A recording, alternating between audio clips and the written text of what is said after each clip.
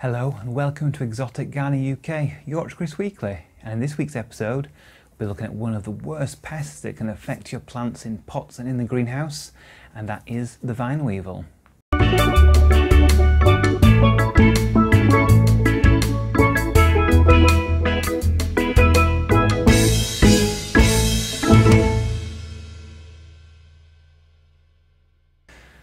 So the vine weevil, if you don't know what it is a type of beetle with like a dull blackish grey sort of outer exoskeleton, and it walks quite slowly and gingerly, and it doesn't fly at all really, and it goes into plants and the grubs, so the larval stage of the weevil, devours roots of mainly potted plants, and it will completely decimate the roots and kill the plants before you even know that there's vine weevil grubs in there.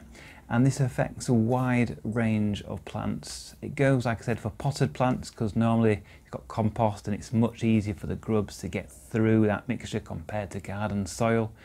And it especially goes for things like strawberries and YORKKRIS. It goes from echeverias, and it's gone for some of the agaves as well, and ioniums in the greenhouse. So it's a problem for me. And the actual larvae, they need to be warm for them to be active.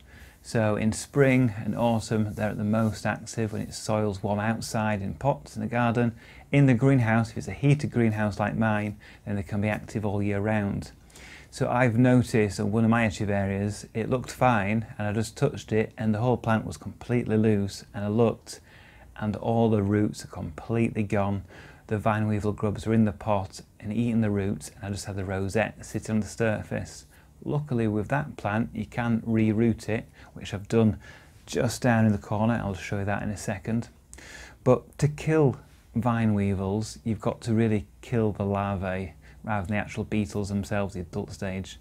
So to kill the larvae, one of the easiest ways is actually to use a nematode. So a nematode is basically a very, very microscopic small little worm that goes into the compost and soil and looks and searches out through the soil for the grubs of the vine weevils and basically eats and kills them. And if you use this nematode regularly, so every sort of year or every spring and autumn in pots of plants that stay in those pots, then you'll get on top of the vine weevil problem and sort of stop their life cycle and kill them off basically. So you can get various different ones.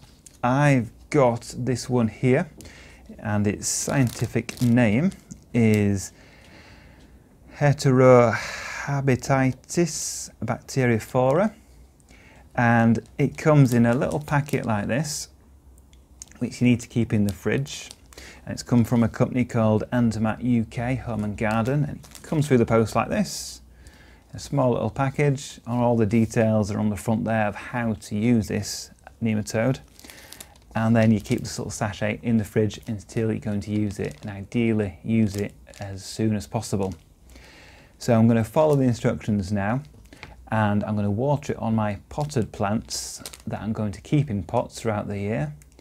And I'll also show you some of the damage caused by the weevils, because the actual weevils themselves do notch away at the leaves of the plants, whereas the larvae obviously munch through the roots, which you don't see until it's too late.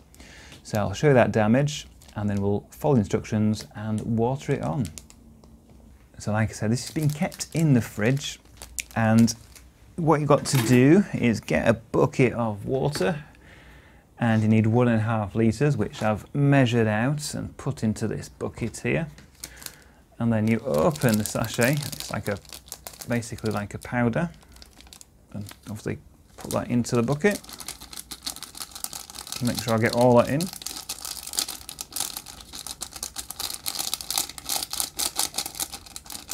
So in here, I think there's something like 5 million little nematodes. Obviously they're very, very small, so you can't see them, but it looks just a bit like something like yeast basically going in here. So they're all in, and then I'll just give that a little stir with a spoon over here. So I'll give that a stir. stir it really well.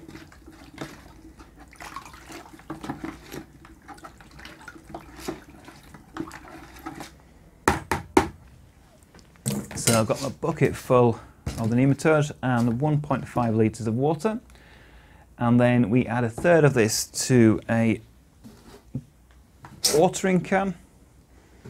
So we'll just pour that in. You might see some black bits in there, that's just a little bit of compost that are on the spoon. Just a little bit more.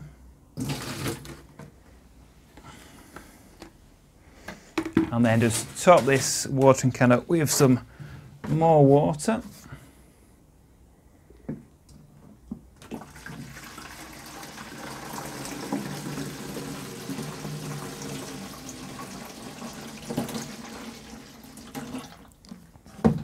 And then we've got the rows on here on the watering can, and then we basically go and water all the permanently potted plants and those you think might be affected by vine weevil if you've seen the damage of those in the garden. So this is my echeveria that was growing in a different pot. I noticed one day basically it just moved away and there was no roots at all. I looked in the compost and I could see vine weevil. So luckily with this plant, because it's a succulent, I basically picked it up from the ground and I planted it in this pot for now with fresh compost completely away from the vine weevil, and I threw away the old compost with the vine weevil grubs. So it's fine to do that with plants like this, that you can move without many roots, but obviously most plants need their roots all the time, and an effective way of getting rid of that is using the nematode.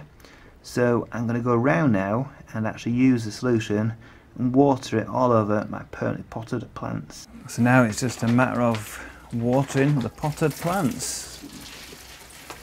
And these aeoniums and agaves are the ones, we're close to one of the pots where the echeveria was, where the vine weevils were. So by watering all this in, we'll make sure we break up the life cycle of any vine weevils, any grubs of vine weevils in these pots, and it's as simple as that. Right, that's all watered on. I've used the rest from the bucket there, and all the plants are nicely watered. And the important thing now is basically to keep that soil nice and moist for at least 2 or 3 weeks, just so the nematodes can go in and do their thing and kill off any vine weevil larvae, and just continue the process every sort of spring and autumn, or just once a year, just to keep on top of any vine weevils that may have got into the compost. So if you would like some of these nematodes, there's a discount code in the description below and more details about the company. And thank you for watching this edition of Exotic Gardening UK. Join me next week where we'll be doing more in the garden.